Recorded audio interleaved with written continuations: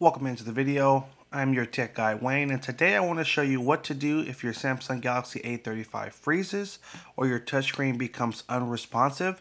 There's a little trick you can do that's going to basically soft reset your phone, and all that means is it's going to turn it off, turn it back on again, and it should fix the glitch. In most cases, it does work. On the right side of the phone, you will find the power and the volume down button right here.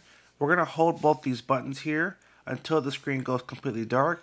Once the screen goes dark, simply let go of the buttons and let the phone restart itself. Let's do it right now. So one finger on volume down, one finger on power, 1, 2, 3, hold. And it will take you to this screen. Continue to hold the buttons until the entire screen goes dark. There we go. As soon as that happens, you're going to let go of the buttons, and then you'll watch the phone restart itself.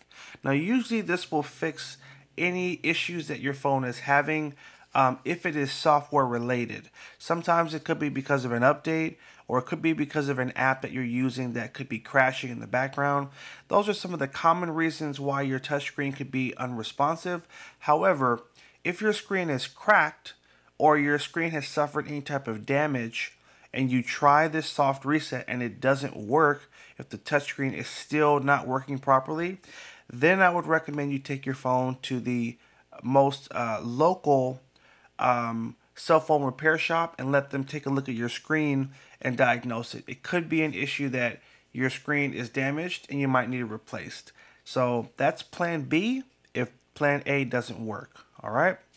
Now don't be alarmed if it takes a minute for the restart to happen. The phone is not going to restart as fast as it normally does, but rest assured it will get you to this screen, and then it will go through the process, and then it will restart back like normal. So if you guys found this helpful, hit that like button down below, and if you're not already a subscriber, hit that subscribe button and stay tuned for more videos. Take care, and as always, have a good one.